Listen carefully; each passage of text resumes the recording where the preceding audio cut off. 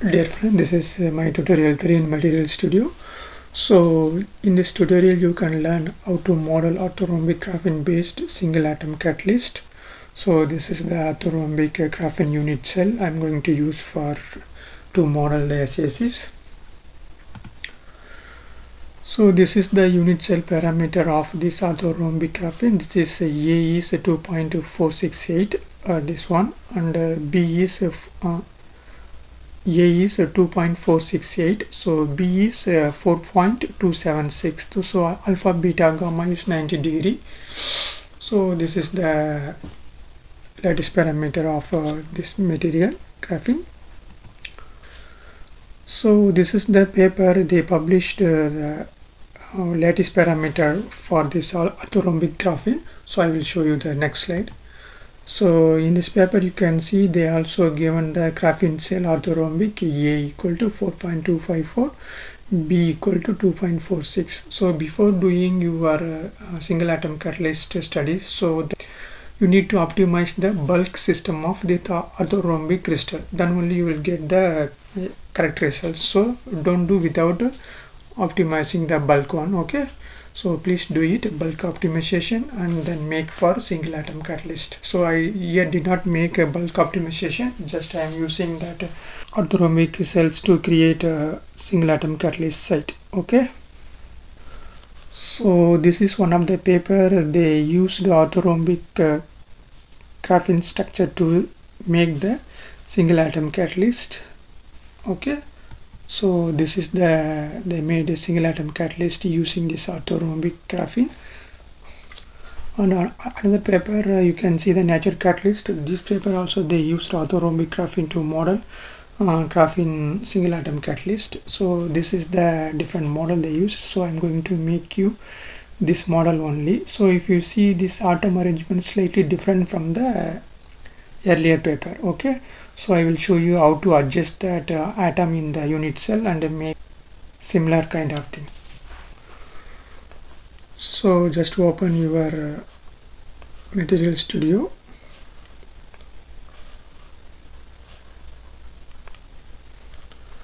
So this is that orthorhombic zip file. So just I will drag it here.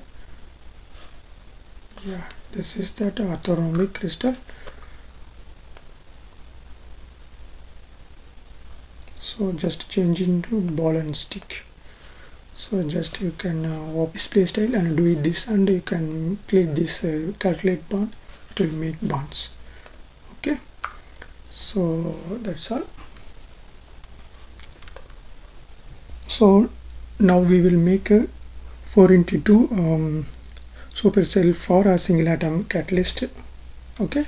So first right click and click display style and go to lattice. Here you can see the minimum maximum range. So here you can see make it 4x B2, okay? So that's all. So this close it. So now you can go to build. You can see here symmetry, go to supercell, click supercell, 4x2 C equal 1, okay? So just click create supercell, the supercell is created. So this is the 4x2 unit cell. So now we can make here single atom catalyst. Just you can make die vacancy, just to select this 2 atom, delete it. So now you can select this 4 atom in order to make nitrogen, okay? Then go to modify element, make it nitrogen, okay? Now you got 4 nitrogen single atom. Then you can click this sketch atom and you can find a periodic table. So we will say we can make here manganese, okay? So just to select manganese and click OK and click here and it will show. Just come here and just click, double click, it will stop, okay? Click and then double click, okay? Okay, then you can delete if another one more atom is there, that's all. So now you can put down slightly. So then you can click this bond option. So now bond will create it. So this is the manganese supported single atom catalyst. So if you want, you can adjust the C axis up to 15 Armstrong. Okay, then only the interaction may not be there. Okay, so this is the first model.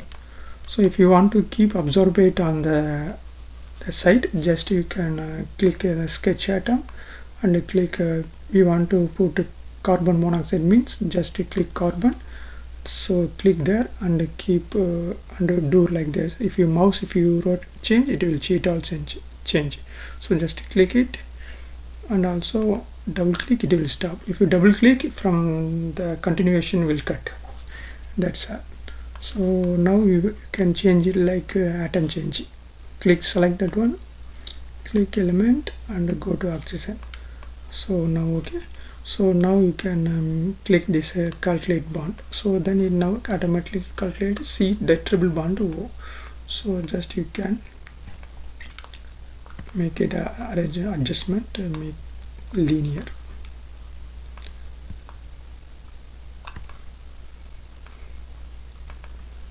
Okay. So the C length you can adjust based on your requirement. Basically people will have 15 to 20 Armstrong they will keep, so to stop the interlayer interactions. Okay, this is the first one. So we will do the second one. In the second nature catalyst paper, they just adjust the atom in the unit cell single atom catalyst. Okay, so how they did mean, just you select that one, then you can control shift, you can click shift just to select the atom and move, it will move like this. So you can keep nearly the center one. I think this is enough. So that's all. Okay, we will keep center. Then you can click display style. You can see here lattice, just alter it, will come inside the things. Okay, so we have made it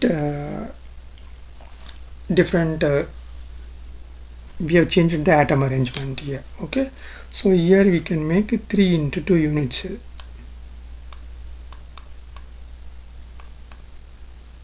3 into 2, so this is enough.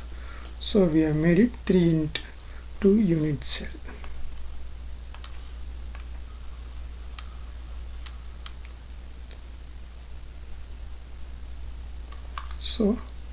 So this is the one. Just now we can make into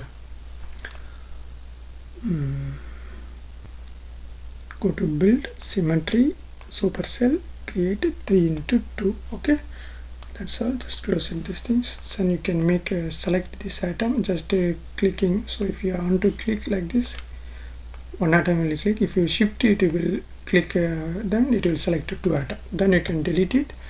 Then you can select shift and this mouse left click. Okay, then you can modify your atom into nitrogen.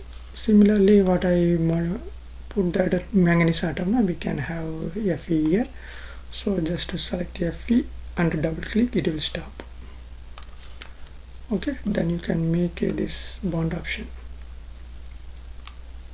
So that's all. We made our orthorhombic single atom catalyst. Okay, so that's all. You can use I will share this model to you, that orthorhombic crystal, so you can make your crystal structure and do your DFT calculation. Okay, make like this different kind of tension metal, do different kind of catalysis. So thank you for watching. If you like my content, please like, subscribe and comment and share, and also click the bell icon for my future updates. So thank you for your time. Thank you.